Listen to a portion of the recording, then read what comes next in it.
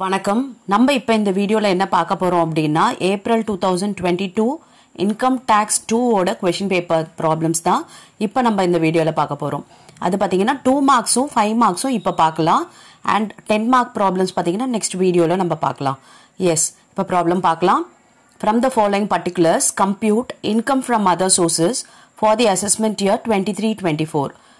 Dividend gross 16,000, winning from horse race 40,000.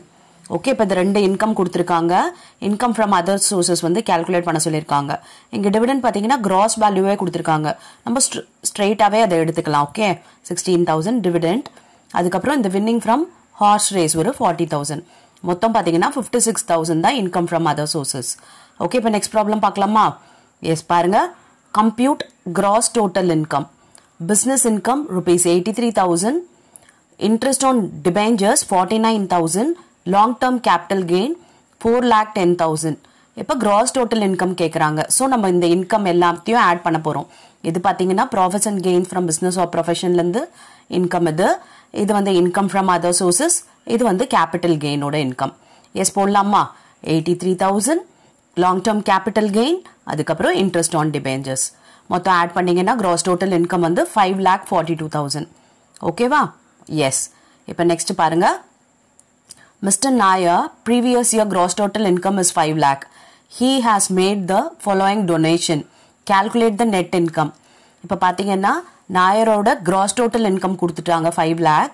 இவருக்கு வந்து donations பண்ணிருக்காரு. National children fund 20,000, national defence ஃபண்ட்ல 25,000.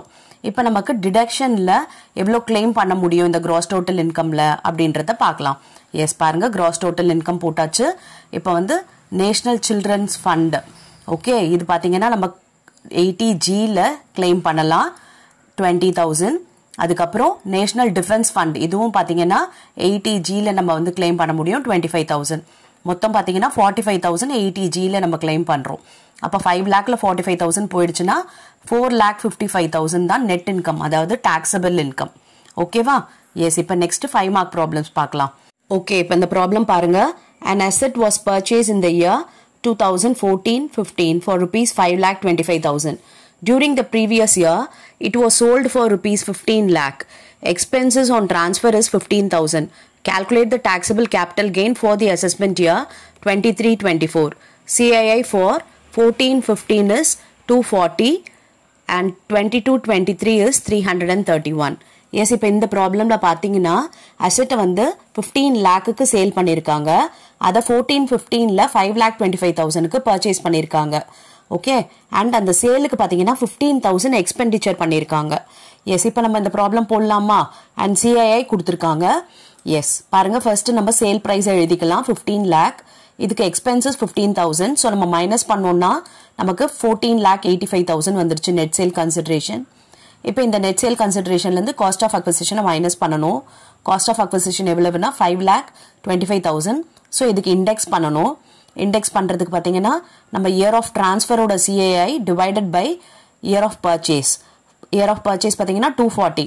Year of transfer வந்து 331. So 5,25,000 into 331 divided by 240. பாருங்க 7,24,063 வருது. So இதை மைனஸ் பண்ண வரது தான் லாங் டேர்ம் கேபிட்டல் கெயின் 7,60,937. ஓகேவா? இப்போ நெக்ஸ்ட் ப்ராப்ளம் பார்க்கலாமா? ஓகே பாருங்க.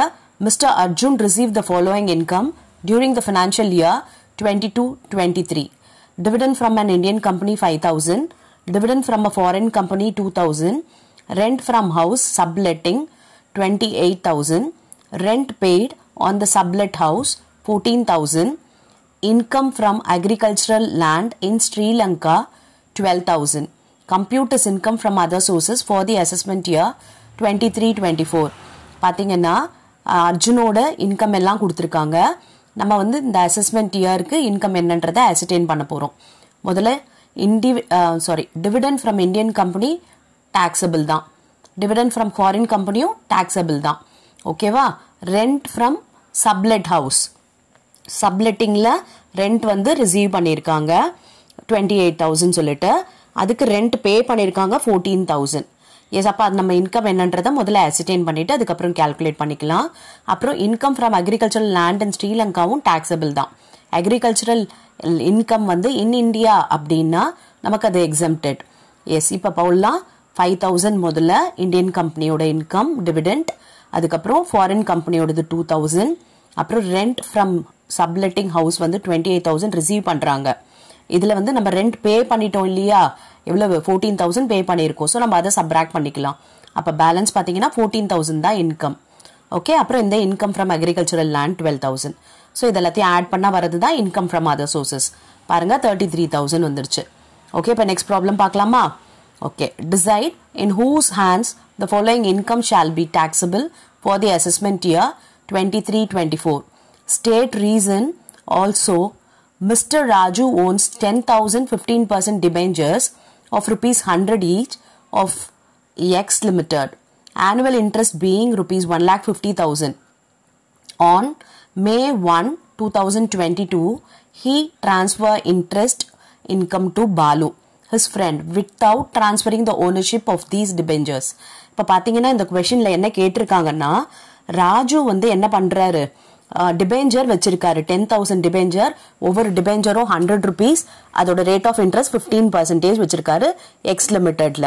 அவர் என்ன பண்றாரு, அதுல வர இன்ட்ரெஸ்ட் அதாவது 1,50,000 என்ன பண்ணிட்டாரு, பாலுக்கு வந்து டிரான்ஸ்ஃபர் பண்ணிட்டாரு.